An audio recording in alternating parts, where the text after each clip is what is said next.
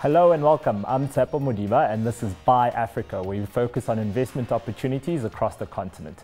Today, we're turning our attention to East Africa, and joining me from our Nairobi studios is Aly-Khan Satchu, the CEO of Rich Management. Aly-Khan, thank you for joining us. Pleasure. Can you give us a synopsis of what the investment horizon has been like for investors in the East African markets over the course of the last year or so? You know, we've been in a 3-year bull market at the Nairobi Securities Exchange. The bull market started in 2012, and over that 3-year time horizon, returns have been about 144% in the Nairobi All Share. So it's been really very much one of the sweetest of sweet spots for equity investors to be invested in Nairobi. Tanzania joined the party last year as well and performed very, very strongly. And we continue to see portfolio inflows coming in, looking to capture what has been a really alpha performance over 3 years. And even last year, we posted near enough 20% gain in the all share. And I think we're going to see something of the same quantum this year as well. The reasons I'm bullish about East Africa, it's a little bit of a double-edged sword. But essentially, the lower oil price, like in South Africa, is going to be very, very stimulative, wonderfully grassroots. And I think that will further improve the economy and send us towards a 6% GDP rate here in Kenya, about which the government is quite keen on. So that sounds like it's quite an exciting time to be looking at the region and to be invested in the region. You touched on the fact that we're likely to see another strong performance. Are valuations still suggesting that there's quite a bit of upside? You know, valuations look in line with the frontier market indices, and you know, we're talking about trailing PEs of around 13, 14, forward PEs coming down towards 11. And so therefore, it's not a compelling story on valuations. They're nothing like Russia, for example, right. PEs of 1 or 2. But, you know, very much intact, I think. The growth story remains intact. Okay, so beyond the valuation side of things, the macroeconomic setting is conducive to a continuation of this successful period.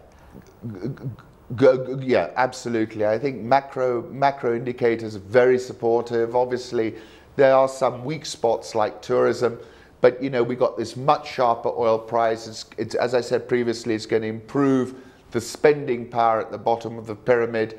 I estimate it's going to inject up to $40 million a day once the whole fuel is passed through, and I think that's going to be very supportive.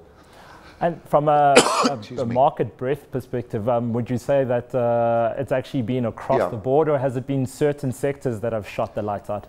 That's interesting question. So this rally was really started by the big capitalization stocks, the likes of Safaricom, which is about 27% of the market cap of the index, the big banks, and a number of other stocks. And really, it was these stocks that drove the rally in 2012 and 2013.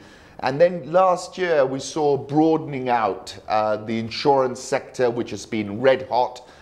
Old Mutual's recent majority acquisition in UAP, which is a non-listed stock, is the culmination of a flurry of transactions in that sector. And so we saw more of a spillover, better breadth develop in the second half of last year. And this year, what's interesting is previously bombed out stocks have really put in strong performances in January. So yes, absolutely, looks constructive from that side as well. Better breadth, better depth in the market. If we can touch a little bit on a couple stocks within the market, you touched a little bit at the beginning of the show in terms of the oil price and how that would be a positive for the broader economy or economies. If we can touch a little bit on Kenya Airways, I know that in theory anyway, this is one that would directly benefit from a lower oil price. That's right. Okay, yeah, interesting question. I think, you know, the first thing just to mention about the oil price, it's a double-edged sword. Why I say it's a double-edged sword is because there's been a lot of excitement over the oil and gas sector, in particular around oil finds in Turkana, etc.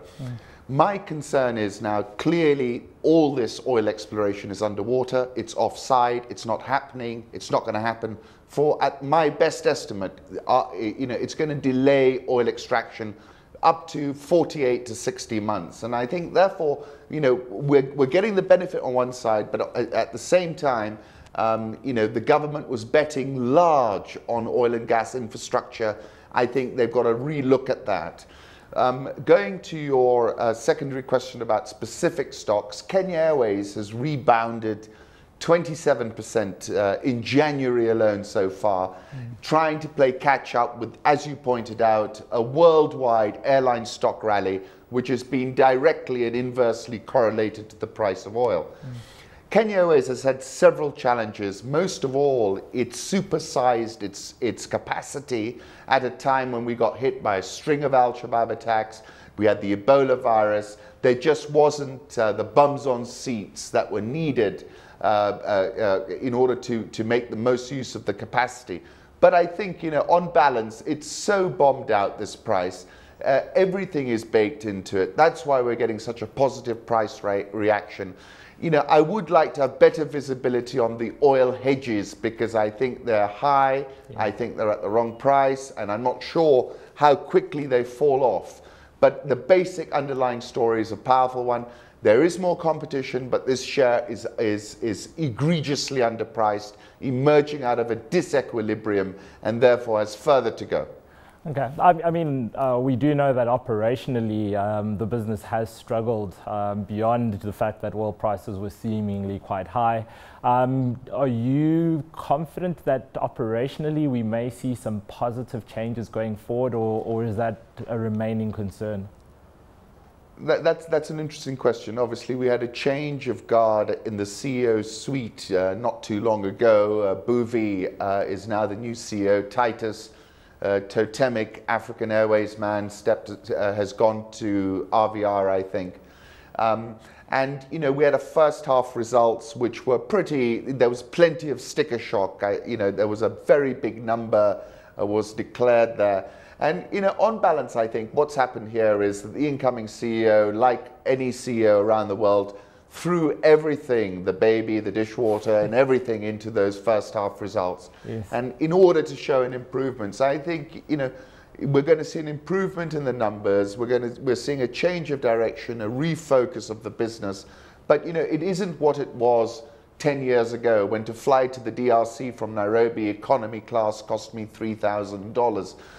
Those days of supernormal returns are gone. There's much more competition. We have Emirates, Qatar, all parked at our airports. We have Ethiopian, which is being very aggressive. Rwanda Air coming for Kenya Airways' lunch. It's a different landscape, but I think on balance, if I look at the whole thing, I think the share price has further headroom because of this disequilibrium that I was talking about that's been there for quite a while. Okay. Any other stocks that would benefit directly from a lower oil price?